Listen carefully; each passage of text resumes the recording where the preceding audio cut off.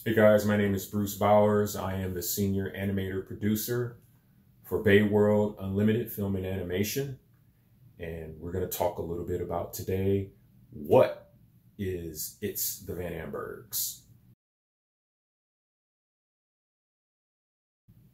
It's a really interesting story, actually. It's the Van Amburgs wasn't always called as the Van Amburgs. I remember Chris called me early last year, and he had this idea. We were just riding high off the successes that we had with Bayworld, our other animation project. And he started talking to me about this project that he called Apple Pie.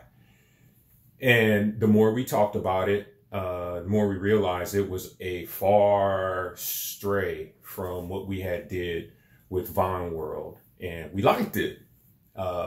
So eventually, Chris sent me some ideas of the project, and I sent him characters, and he sent me the names for the characters, and we just went back and forth for a while until eventually Apple Pie came to be It's the Van Amburgs, which I came up with the name, and I drew that name from an anchorman that I knew when I was really young, and his name was actually Van Amburg. I don't know if he's alive, but shout out to Van Amburg, who I thought at the time was one of the coolest white dudes on TV.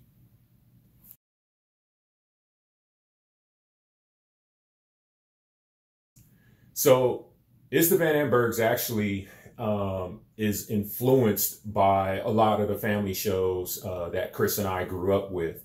Today's family shows, and when it comes to animation, you always think of shows like The Simpsons, Matt Groening's The Simpsons, or Seth MacFarlane's Cleveland Show, and Family Guy, or American Dad, or King of the Hill.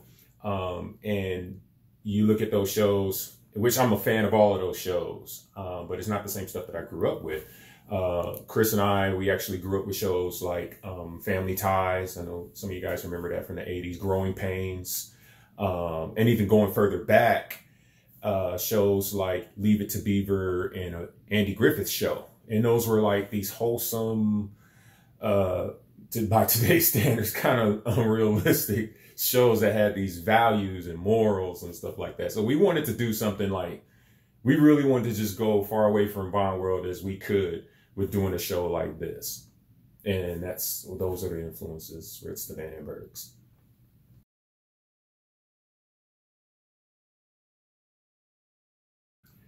Well, we did get a lot of success on an independent level with a very minimal budget, where we were able to obtain hundreds of thousands of views throughout our social platforms, tens of thousands of fans and likes and followers for Bayworld. Bayworld was huge for us. I think it was a great opus to introduce Bayworld Unlimited.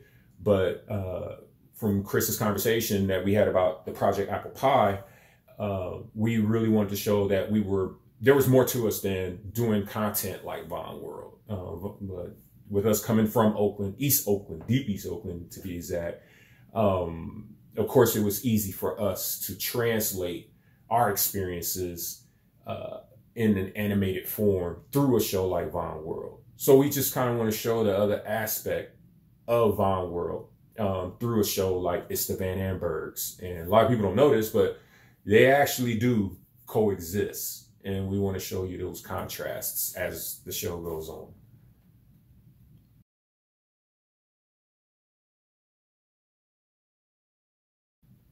Okay.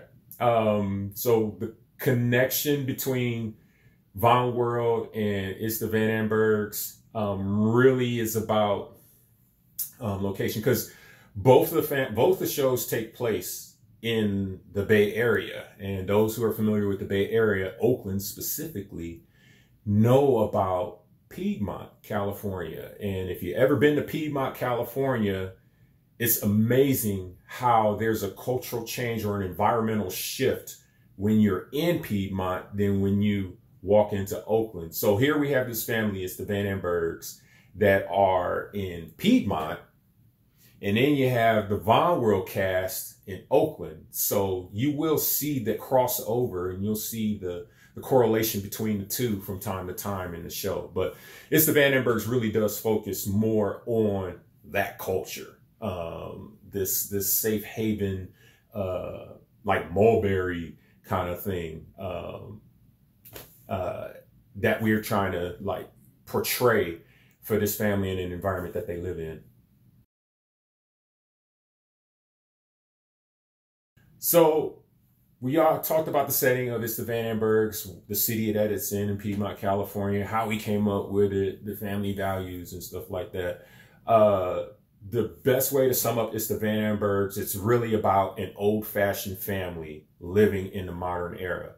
So you are going to see like some of the stuff, if you remember, like some of the aforementioned shows that I talked about, where we talked about these family members and the types of problems that they had.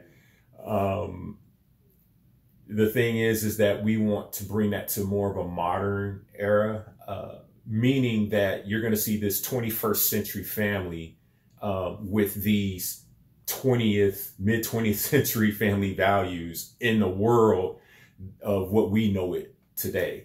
So we'll have like simple things, like this first one, the first episode, the pilot that we're finishing up right now, is actually about Mark losing his job.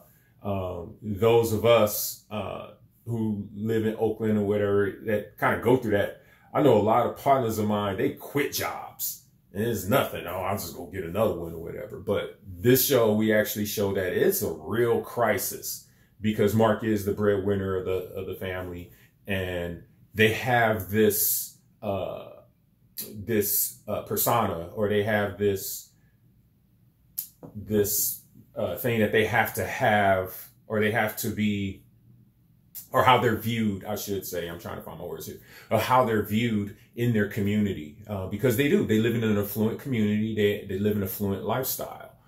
So to keep that up, it's very important that you keep up this your level of prestige or what have you around the community.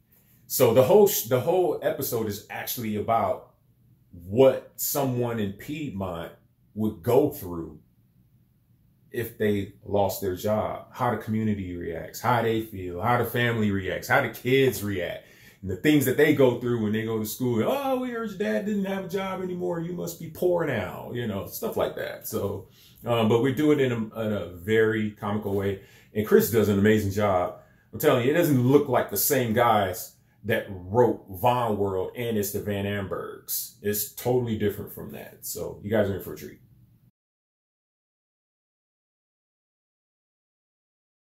So now that you guys know about what the Van Amburgs is, go back and watch the video about who the Van Amburgs are. I just did a video for that too as well. Keep following us on YouTube under Bayworld Unlimited. Look us up on all of our social media links, IG, LinkedIn, Facebook. We're everywhere. And you'll get all the content that you need. And of course, go to our website, bayworldunlimited.com. To learn more about It's the Van Amburgs and all our other projects we have going.